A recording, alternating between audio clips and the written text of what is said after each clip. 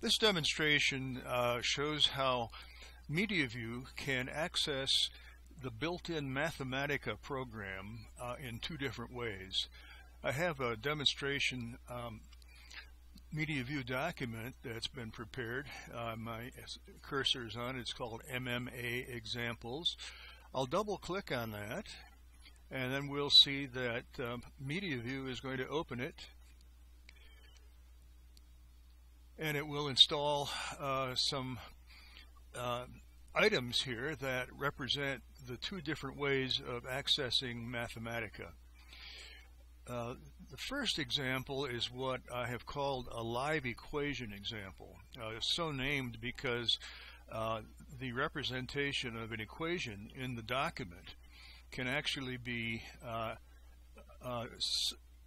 accessed by MediaView and then sent to a Mathematica server anywhere on a network that the next workstation is connected to. And in fact, under the first title, Live Equation Example 1, I've just added some explanatory information that points out that the live equation capability is accessed via the Unix pipe facility.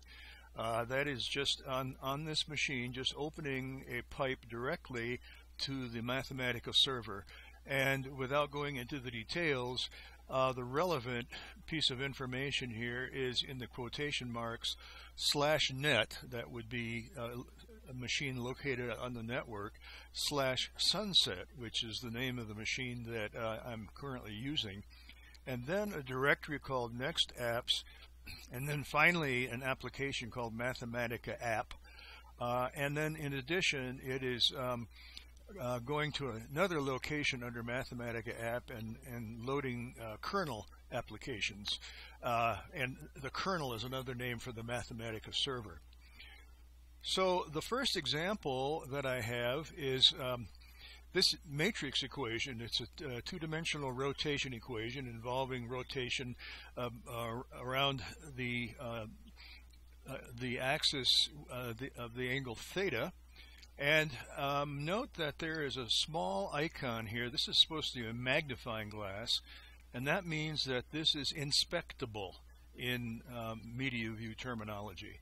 So if I click on this, I'm going to open up another panel, and at the same time, just opening up that panel has established a Unix pipe connection with the Mathematica server, so it is currently live.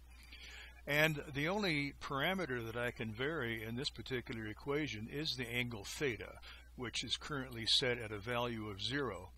So I'll change that to -0.2, for example, and then I click on the Evaluate button, and in this window above here there will be a stream of textual information, which is exactly what is being sent to the Mathematica server, the kernel.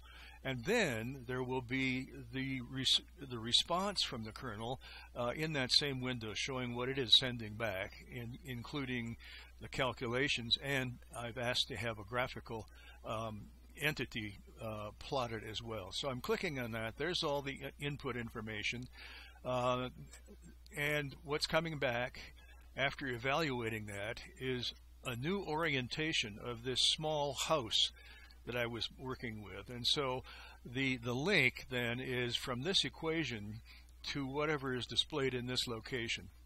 I could now take, and of course I can do this operation as many times as I want to get exactly the orientation I'm looking for.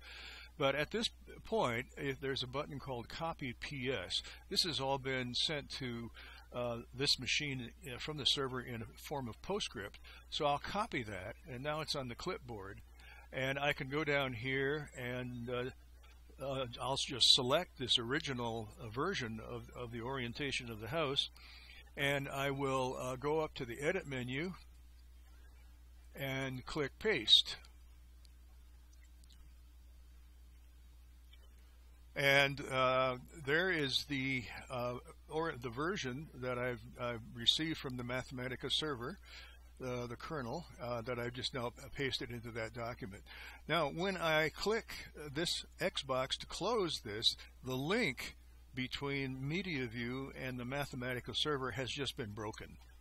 And every time there's a new live equation, as there is just down below a bit, every time I activate the link to Mathematica, it starts all over again. So here again is the magnifying glass so I can inspect this.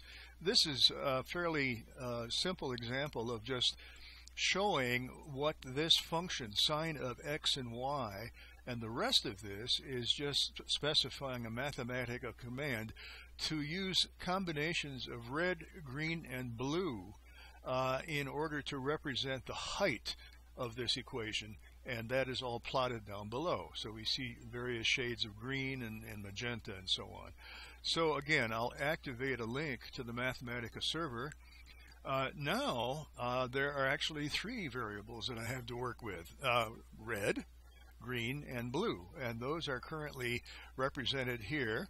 The maximum value is 1 in this coordinate system, is 0.5 for red, 0.8 for green, and 1.0 for blue. So what I'll do just arbitrarily is change the blue content to 0 and then evaluate this equation, and now we see the stream of information that's going to the Mathematica server, and it's sending back information with a new plot that has slightly different coloration, and we'll see that in the corner closest to the eye, it's gone from a bright magenta to a very, very dark red.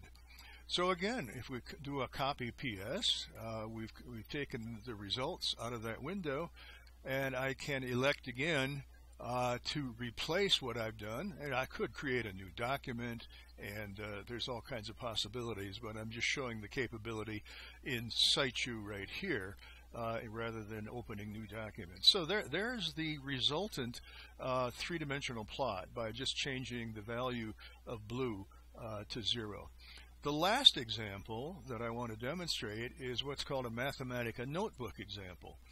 The one I've just showed utilized Unix pipes to connect from MediaView into the Mathematica server.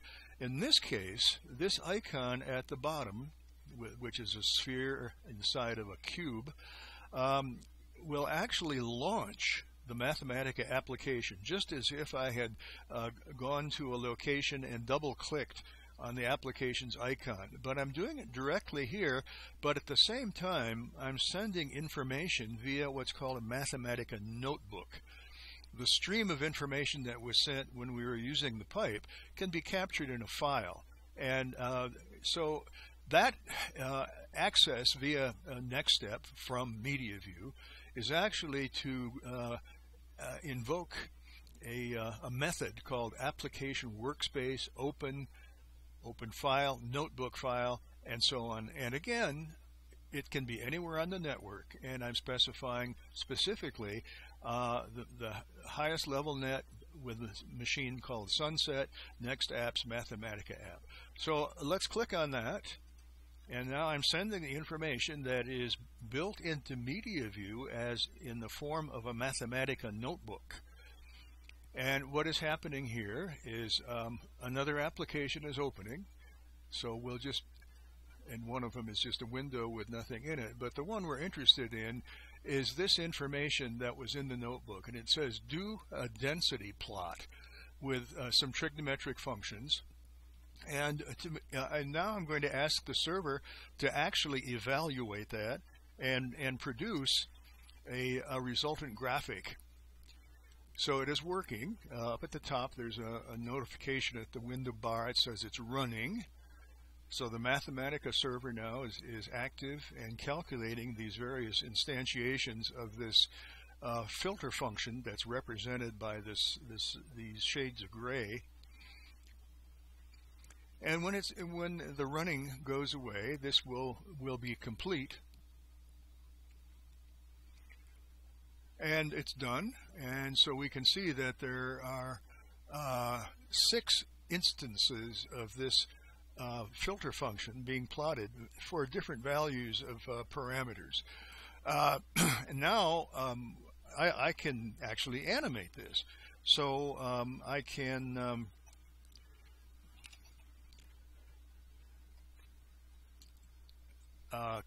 activate everything and then enter a command that starts the animation going.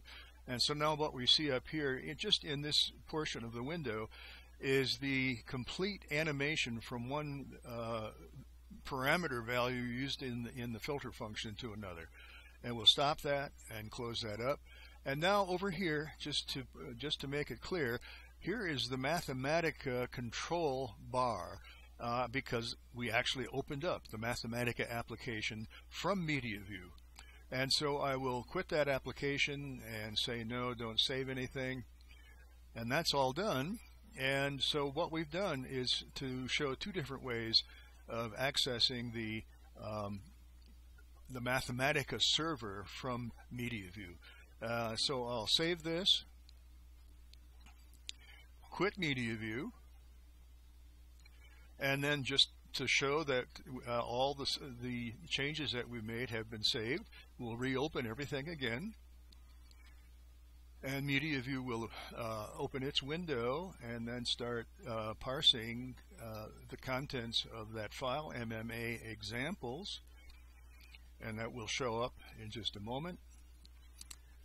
And so just to go from top to bottom, here are the changes that we made by doing a two-dimensional rotation on the original version of this simple house. And then here are the changes that were made to the three-dimensional RGB plot. And there were no changes made to the Mathematica notebook. So just this has been a brief overview of the powerful techniques of having an embedded application in MediaView and accessing server client capabilities, in this case using the Mathematica server, which when it was active with the live equation, contained equation information on the server that was sent from this client MediaView and passed information back to the client MediaView for the display.